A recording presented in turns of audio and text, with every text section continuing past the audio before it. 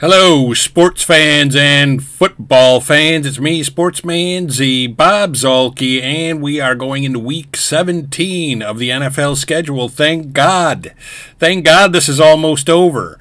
I was 9-7 last week, not very good 9-7, because, again, several teams that had no business losing the games that they played lost the games that they played. The Bears, who are a terrible team, beat the Cardinals with Kyler Murray as their quarterback. Maybe you can write that one off. Maybe you can say that one, the Bears should have or could have won it. But there were several other games, especially in the last 4 games of the weekend, the 3 on Monday night. The Chiefs losing to the Raiders. Ridiculous. What else happened in that grouping? There was a few others. Now the 49ers lost to the Ravens, and that was supposed to be a good game. Either one of them could have won, but the 49ers just laid down and died, and they lost 33-12. Ridiculous. Again, ridiculous. Are the 49ers good? We don't know, because they just got rolled by the Ravens. So just ridiculous stuff happened, so I was only 9-7. And at this point, I'm really glad that this season is drawing to an end. So we're going to go into Week 17. We're going to make some picks. I really should I don't want to say that I should try to pick the team that I think will lose, because if I had done that last week, I would have been 7-9. But that that just shows you, I would have been 7-9, almost 500 if I'd picked the team I thought would lose. All right, so we've got on Thursday, December 28th, we have the Jets playing in Cleveland at the Browns, and we're going to go up here and get my handy dandy pen, and we're going to say that the Browns are going to win this game. Now, will the Browns win this game? Who knows? The Jets are terrible. But do I know that the Browns are going to win at home with a chance to go to the playoffs? No, I don't. But I'm going to pick the Browns because they're at home. Now you got the Lions at the Cowboys. The Cowboys are home in this, and they play really well at home. They're terrible on the road. They are a terrible team on the road, but they play well at home. And the Lions have proven that, hey, we're really no better than your run-of-the-mill decent team. So I'm going to go with the Cowboys here. We're going to take the Cowboys. So, and now this is, of course, starting these Sunday games. So you've got the Titans at the Texans. The Texans are home in this, but they don't have C.J. Stroud. The Titans, who knows? They're a Jekyll and Hyde team. They play good sometimes. They don't play well other times. I really have no idea who would win this game. But I'm going to go with the Texans at home. Just because they're at home, these teams are, one's just as likely to lose or win as the other one. Now we've got the Falcons visiting the Bears. Now the Bears lately have shown that they want to play good football. I don't know why they decided to wait until like week 13-ish to do that, but they did. And so now they want to play good football. And the Falcons have shown that even with, they've gone to Taylor Heineke as their quarterback, but even with him, they are not a really exciting team. They don't score a lot of points. The Bears' defense is looking a lot better than it was, and the Bears are at home. I am going to take the Bears, which means they're going to lose.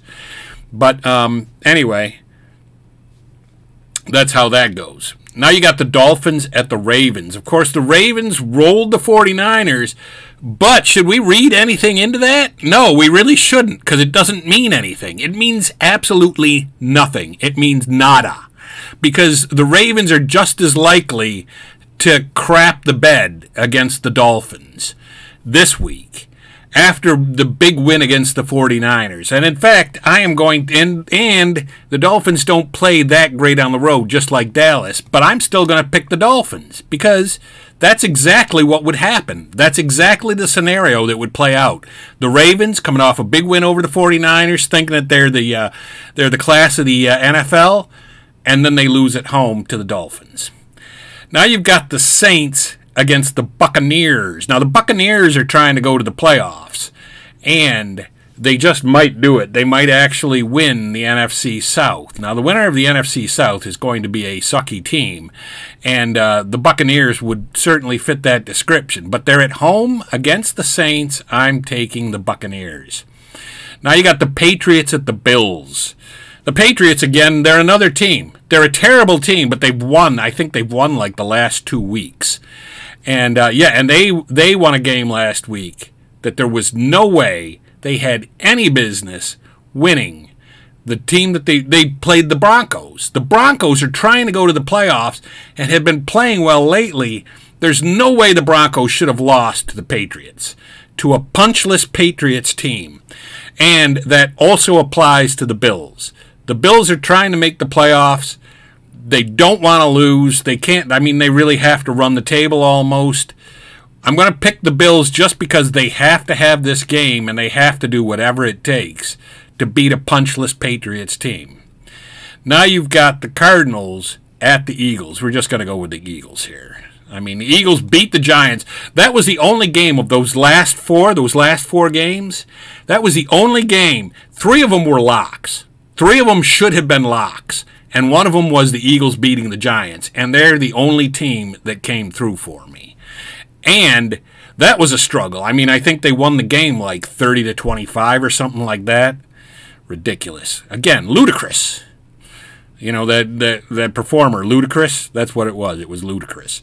So now you got the Panthers at the Jags. The Jags, again, another team that needs this win. They're at home. Everything should be rolling in their direction. They've lost the last couple of weeks, and so that's a disparaging sign. But they are playing the Panthers, who only have 2 wins on the entire year. So I'm going to take the Jaguars. Again, they should not lose this game. They have to say, we need this game. This game we have to win. But I don't know. The Panthers could just as likely go in there and beat them.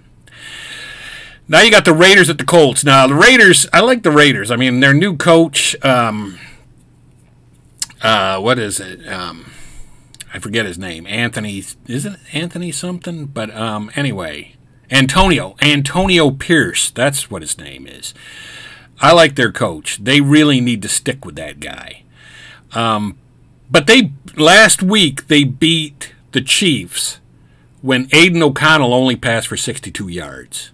What kind of crap is that? Can you just tell me what kind of crap that is? Because I don't know. So, you know, if Aiden O'Connell has another game like that against the Colts, they're not going to win. I would think not. And the Colts, again, another team. They need to win if they have to have any hope of making the playoffs. All of these teams, you would think they would say, listen, we need to make the playoffs. We need to win to make the playoffs. We're playing a crappy team. We need to beat that crappy team. But they don't have a game plan to do that, I suppose. I am going to take the Colts to beat. Now, if it sounds like I'm salty, I am. Because there's just no way. I mean, I have been fleeced so many weeks by teams that should have won the games that they played that I picked to win that it's just getting ridiculous.